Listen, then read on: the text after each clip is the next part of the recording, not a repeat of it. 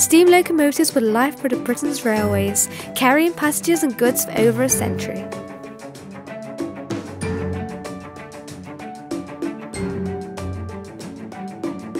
Out of the thousands of locomotives produced in industrial Britain, two steam giants have endured the golden age of steam.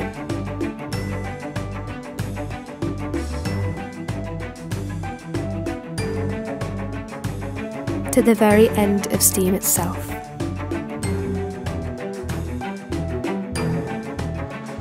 This is The Surviving Princesses.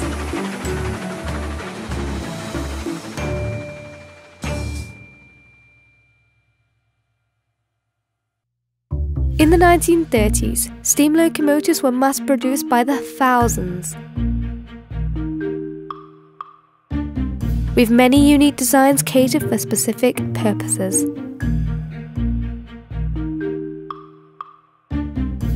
The Big Four ran the network lines across Britain. With increased goods and passengers, more powerful engines were needed.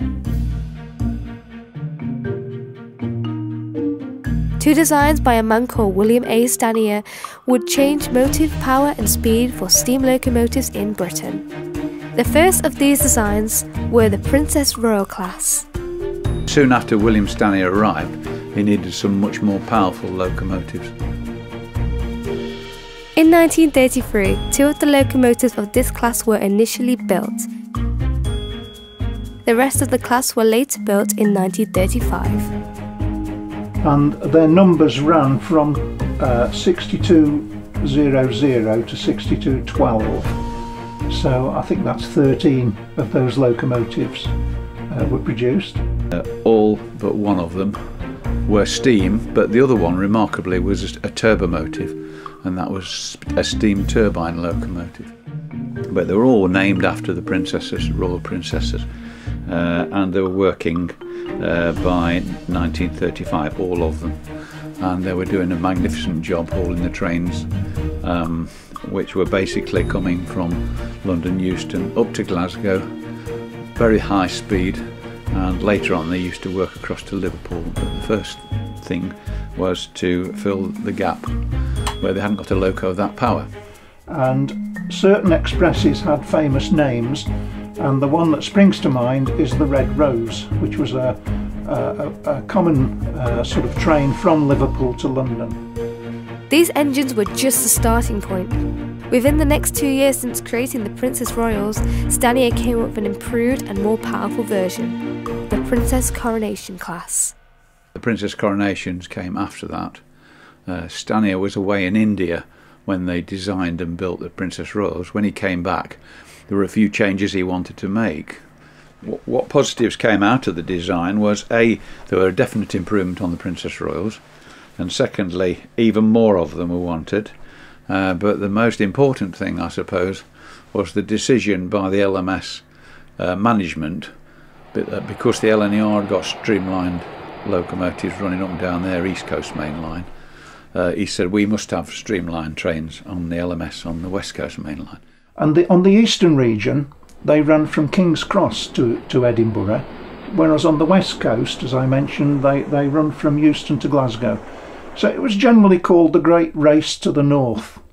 And Mallard holds the world steam record still to this day because of its sloping front and its streamlined appearance. It was able to hit 126 miles an hour, even in those days. On the west coast, we couldn't really go for the record because of the bends and the hills, whereas on the east coast they've got long straight stretches. And so they were all designed with streamlined casing. The initial ones were anyway, and so that was how they came, and they came out, and they were very well adapted for the job they were doing, and they were absolutely thrilled to bits, and they did high speed runs. And then the non-streamlined locomotives, which were like the Duchess of Sutherland, they started to be built in 1938, and they were named largely after cities. So they were a long time building them all, but they did a magnificent job on that particular route. With the age of steam coming to an end, Many of these locomotives were cut up and scrapped. However, the Princess Royal Class number 6203, Princess Margaret Rose, and the Princess Coronation Class number 6233, Duchess of Sutherland, were saved by holiday homeowner and entrepreneur Billy Butlin. Well, we've got Billy Butlin a lot to thank for, really. He was opening holiday camps, and each of his holiday camps had a children's playground, and he thought it would be marvellous to have a locomotive in the playground that the children could climb all over and have fun with. I know that Princess Margaret Rose was put on display at Pwllheli, at the Butlins holiday camp at Pwllheli. Duchess of Sutherland went to Ayr in Scotland. And that moved there in October 1964. Afterwards, Alan Bloom of Bressingham Steam Museum decided he would do some restoration, because they were windswept and weather worn, and Billy Butlin got a bit fed up with it all. He said, oh, it's too expensive. So Alan Bloom got hold of Duchess of Sutherland for Bressingham Steam Museum, and it was moved to his Bressingham Gardens, because he got a small bit of track. It was only 300 yards long, but he actually got steam locomotives of various kinds, and he thought the Duchess of Sutherland would be absolutely magnificent. With the Duchess now being at Bressingham, Princess Margaret Rose was loaned to the Midland Railway Centre in Pwllheli in 1975 and was later bought for £60,000. With Princess Margaret Rose, when that came here, I think we can cut this short and say it was a major overhaul.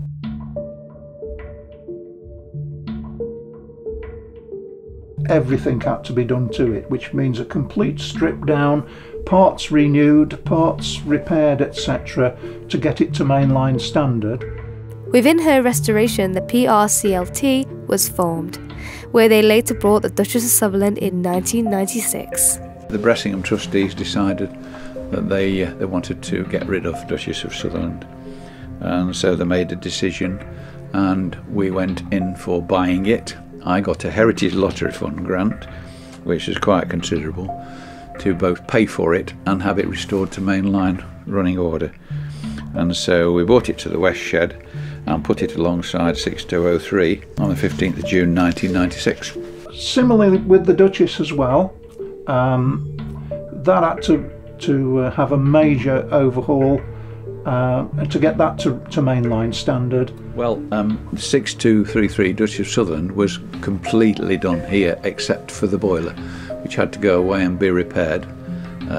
We don't do everything at the West Shed, but we've got a very good workshop, which was part of the deal. We originally just had this shed to have locos in, but then I got a Heritage Lottery Fund grant of quite a large amount of money to extend it and put a new workshop at the back there.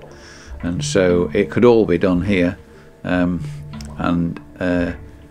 it was restored, completed in 1998, and finally finished in March 2000, and then the loco moved under its own steam for the first time 18th of January 2001. So it was quite a long time coming, but all the work was done here except for the boiler and one or two other specialist bits.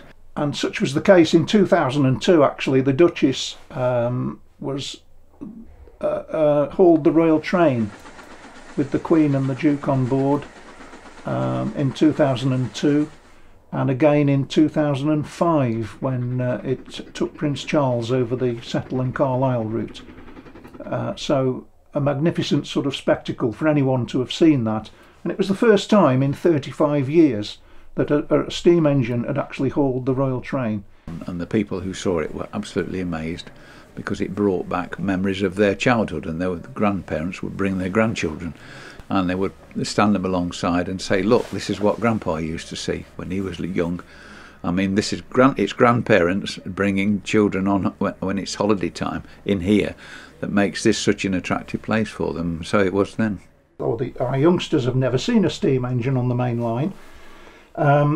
So that's a thrill for them if the parents take them to a point somewhere where they can see a steam engine go racing through the platform, or maybe even join us on one of our tours and travel behind a steam engine.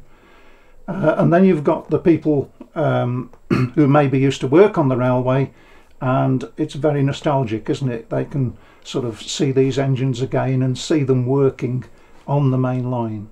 Trust itself, Princess Royal Class Loco Trust, believes, like many other private railway companies that are now operating, that it's necessary to keep these remnants of the steam age because it was a marvellous period of our history, and to just have them all cut up and for scrap, which so many of them were done. The National Railway Museum had a policy of maintaining and buying some preserved locos, but not enough in our opinion.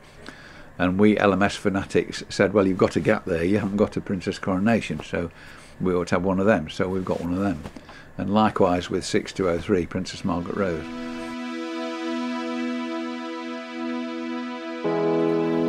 Currently, Princess Margaret Rose remains in the confines of West Shed. The last time she ran under her own steam was in 1996, and would take a lot of time, effort and money to ever get her running again. However, a lot has been done already. With the help of enthusiasts and volunteers, the PRCLT have been able to restore multiple engines and rolling stock for over 24 years.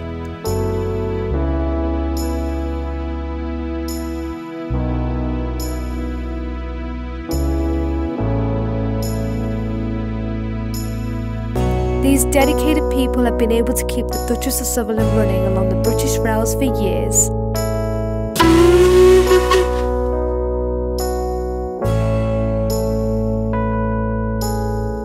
But she is just one of the few locomotives that have this privilege. And maybe, just maybe one day, Princess Margaret Rose can also return and run on the line once again.